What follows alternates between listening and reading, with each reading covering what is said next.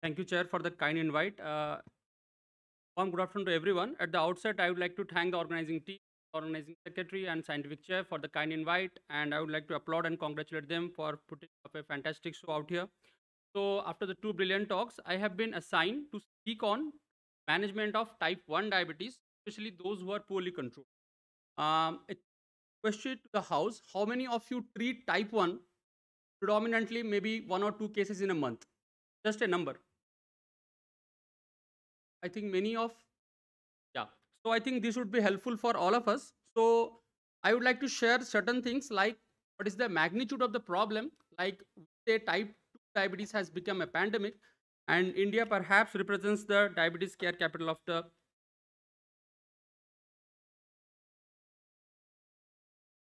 that. So India perhaps represents the diabetes care capital of the world. So what happens to the number of type 1 diabetes? I will show you some interesting data on that. Identifying the predictors of poor glycemic control so that appropriate strategies could be advised for them. Then unique challenges that we face in low resource settings like India, and certain advices how would like to optimize your therapy. So if you look at the global prevalence and the Indian scenario, this data was published in 2015 by IDF, in which the projection was the incidence is quite low in India, less than 2 per million. However, because of the sheer number of population, India houses the second highest number of individuals with type 1 diabetes. So it is almost something similar to type 2, which many of us would not believe. That data again got republished in 2022 in Lancet, in which the numbers has exponentially increased to 8 million individuals of who suffer from type 1 currently, and India is harboring majority of them. One fourth of all deaths due to diabetes is from South Asia. That means the glycemic controls remain poor and hence the outcomes are always adverse. I will give you a data in terms of a number. If a child is diagnosed to have type 1 at the age of 10 years in India, most likely he is going to live for additional 24 years only. To talk of Ethiopia, a poorer nation, it is still lower, almost a decade. And an advanced nation, they may reach up to the 60 to 75 years in US, UK, or Australia. So that speaks regarding the metabolic health of type 1. So how does our Indian patients behave, or how the glycemic health of these individuals is currently as of now?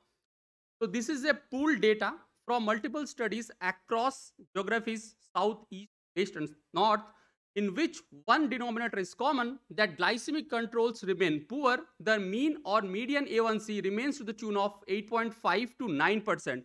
This is the data from three big tertiary care centers in which they have pooled data of almost a decade. So this perhaps underlines the fact that glycemic controls remain poor, and this story is also similar in Caucasian population despite the plethora of advances and therapeutics which they have at their disposal. What are the factors or predictors of poor glycemic control? So we need to identify certain areas which we'd like to work upon so that our glycemic metabolic health improves, because we have only one drug. We have only insulin to titrate, but only titrating insulin is not going to give you benefit if you disregard the other pillars of management. That is the key message which is I am going to give in today's talk. So which patients are likely to have poorer glycemic control? Children with longer duration of diabetes, patients who have decay even within the first year of diagnosis of type 1, lower maternal education, lower socioeconomic strata, and the age of diagnosis. That means children, toddlers less than 2 to 3 years, and adolescents at puberty. These perform very poorly with regards to glycemic control. Parental advice and their behavior towards the child is also critical in achieving desired glycemic control. The SMBG, that has to be reinforced, that unless you measure your blood glucose, targeted strategies can never be devised. So the frequency of the SMBG has been shown to directly correlate with your glycemic health. Mother represents the central pillar in management of diabetes. Numerous studies across Western and Eastern geographies have reinforced that if the mother is educated and is well into the care of the child is going to perform better versus those children in which mothers have low socioeconomic status and less educated. What are the challenges that we face as physicians caring for type 1 diabetes? So these are something unique to India. Insulin access, insulin affordability. Perhaps India can boast of the fact that insulin prices here are much cheaper in contrast to US and UK where they're much higher. Availability of some generic insulins have further helped and eased the cost of management of type 1 diabetes. Sometimes there is no electricity, no access to a refrigerator even in a family in which a child is diagnosed. So there is significant deterrent in managing such cases. Illiteracy, lack of education, lack of access to healthcare, and poor follow-up. These are critical challenges that we face in managing our cases.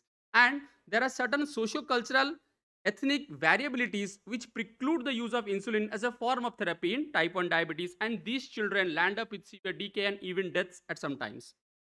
Lipohypertrophy is quite common, and this study from CMC Vellore speaks that around 70% would have some form of clinical lipohypertrophy, and if you use a USG, the number is going to 90%.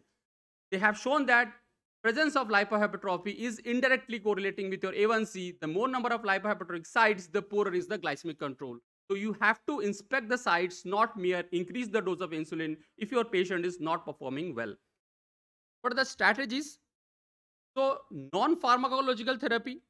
Then we should switch to talk something regarding insulin, which regimens are preferred, which analogs or regular insulin is preferred, what are the data to back that up, and what are the common errors in prescription of insulin regimen when your child is not having the desired control, the monitoring targets and the glycemic thresholds.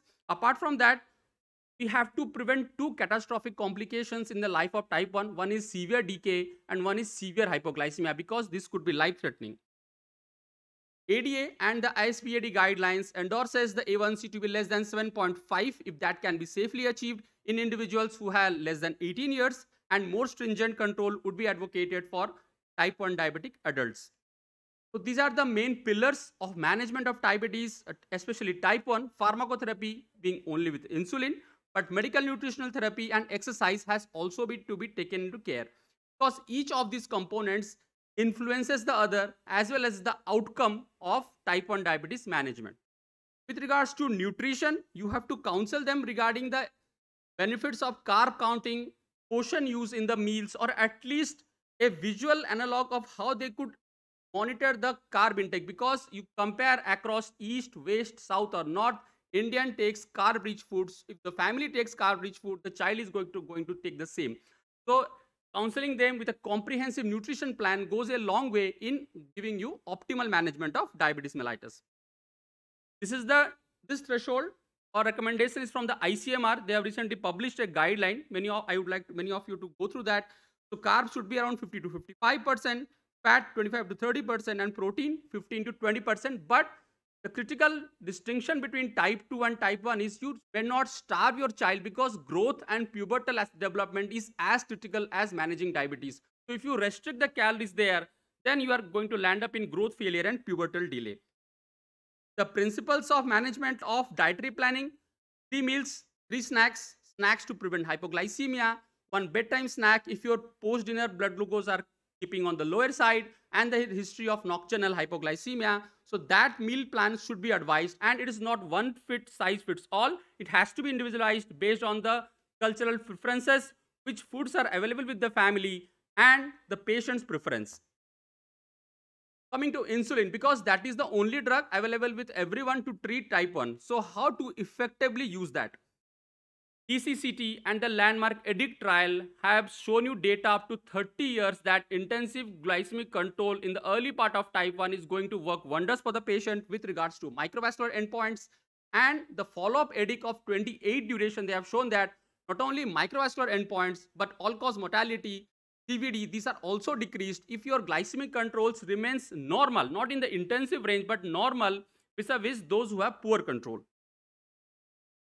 What are the typical requirements of insulin? What insulin dose is your child going to require? This is just a threshold or just something to start with. Your child may require much lesser or higher doses than that, but this is based on the presumption of the insulin sensitivity in the child and the growth and BMI of the child. So at puberty and toddlers, these are the group which are very difficult to treat because of the heavier time they take the meals in erratic pattern. They don't listen to any advice, so it becomes critical both for the healthcare as well as the family member to manage the disease effectively in these two vulnerable age groups. Insulin doses has to be prescribed based on the age, pubertal stage, exercise pattern, the nutritional support, intercurrent illness, then weight. So you have to take into account all these factors so that these have to be taken into account as a comprehensive plan for devising or advising a particular insulin regimen. Because if you this is not taken into account, only the glycemic profile is looked into, the patient is going to land up in either excessive risk of hypoglycemia or the glycemic profile is going to remain haywire. This is the consensus guideline regarding which regimen you should follow. Many patients, type 1, continue to take premixed insulin twice a day, which is non-physiologic for them and it should be avoided.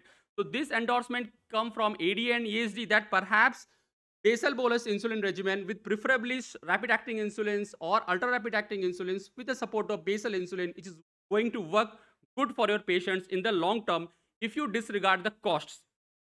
So what is the current position of premixed insulin versus basal bolus? So if you conventional insulin premix, it is non-physiologic for a type 1. It is never going to adhere to the PPG spikes the patient is going to take when the patient consuming any meal. And the increased risk of acute and chronic complications in the long term is going to offset any cost benefit that these drugs are going to give. Hence, all the guideline endorses use of a basal bolus MDI or MSI in type 1 diabetes.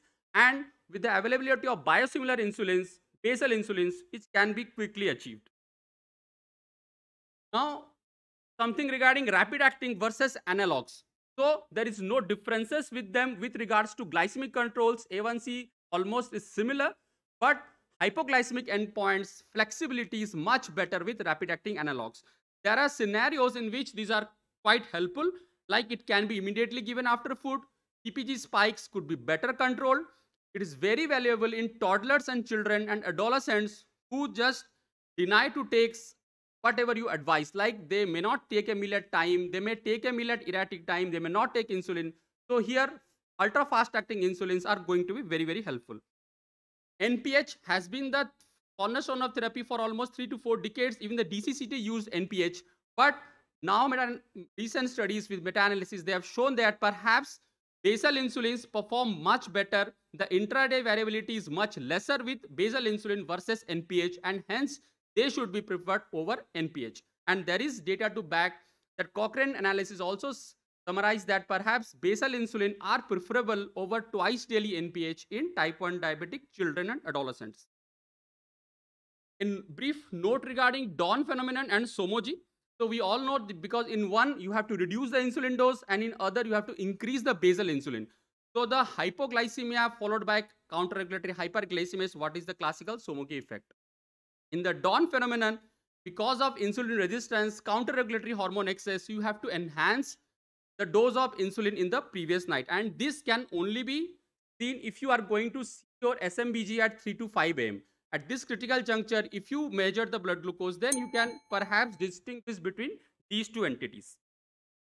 CSI are prohibitively costly for majority of in the developing nations because of the out of healthcare expenditure, but these remain the treatment of choice in the current era, and with the availability of closed loop pumps, these are performing much better with regards to quality of life, time in range and A1C versus MSIs. However, it remains out of reach for most of us. SMBG is the cornerstone of diabetes management, especially type 1, and type 1 diabetic registry confirms that. These are the timings when SMBG should ideally be done.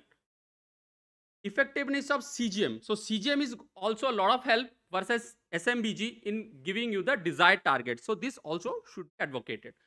DKA should be prevented because DKA, poor glycemic controls lead to DKA, and DKA in the long terms lead to poor glycemic control. Hypoglycemia should be avoided, and you should optimize your SMBG profile snacking pattern to achieve the desired target. So diabetes education remains the cornerstone. Every patient should have a systematic DSME plan so that the glycemic profile is well maintained and the long-term outcomes are improved. So to conclude, poor glycemic controls remains the same story, especially across all resource poor settings. Longer duration of diabetes, poor socioeconomic status, poor educational status is the key predictors of poor glycemic outcome. You have to identify them. Insulin titration alone is never going to help, even if it's only going to help if it is coupled with proper education, dietary pattern, exercise, and counseling. MSI remains the treatment of choice. Basal bolus insulin should be advocated, and this is the treatment of choice. Never premix insulin, even if you take cost into account, because in the long run, that would be offset if the patient develops any devastating acute or chronic complications. And diabetics education, perhaps the bedrock of a successful type 1 management strategy plan. I thank you all for your patient listening.